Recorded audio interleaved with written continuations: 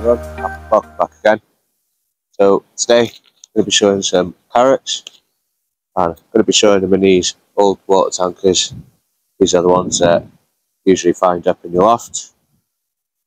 I've already shown some in this bed, and I've interplanted them with some more onions.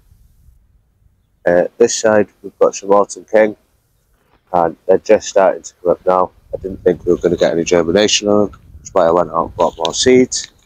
And then on this side under the board, we're just starting to see signs of germination there. So I take that board off.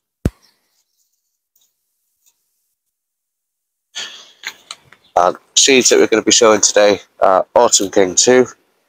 And the only ones that they had were on this carrot tape.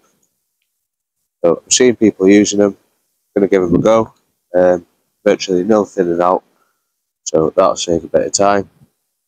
It comes in a 6-metre roll, and you can just cut it down to whatever size you like. So I'm going to give them a go and put them in here. Had this tub filled up for about 2 weeks now, about a week and a half, and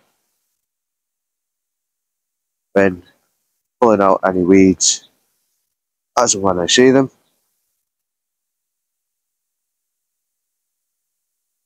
Hopefully shouldn't be too many more germinating in here now.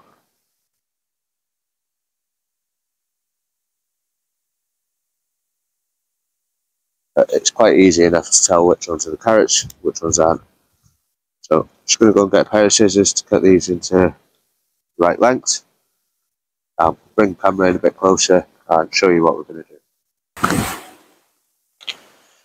Okay then, so the Autumn King 2, and like I said, this container has been filled up to the bottom here with stones and bits that I've sifted out of the compost, and then the rest is all sieved old spent compost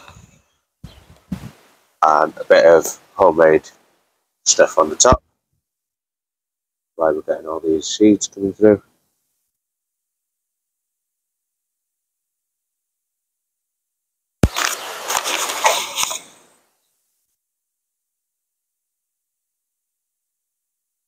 So split this into two, and then unroll it. And see there how far apart the seeds are spread. Should just save a bit of time thinning out in the long run.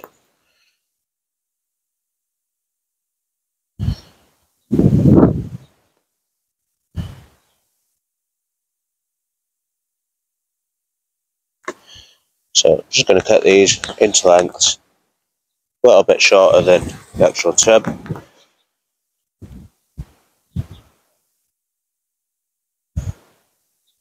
Make a little furrow and place the tape in that.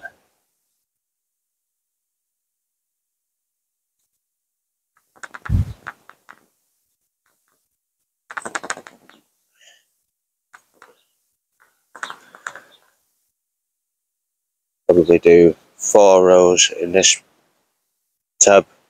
I'm not going to add any more onions into this one. That is what I might do, is put a couple of pots of onions around here.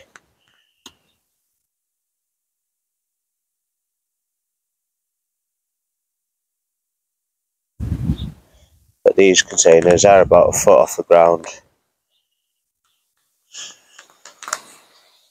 And there's plenty of other alliums here. Hopefully they should be okay from any parrot fly. I've never had any problems with them.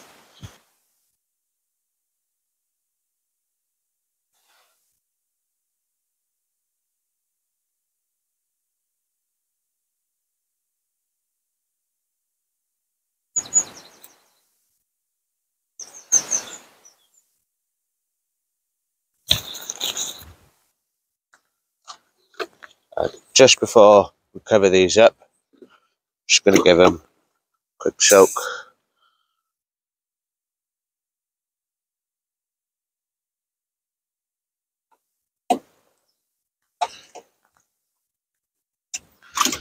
Like so.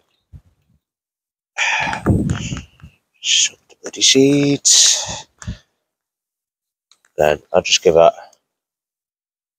just cover them up.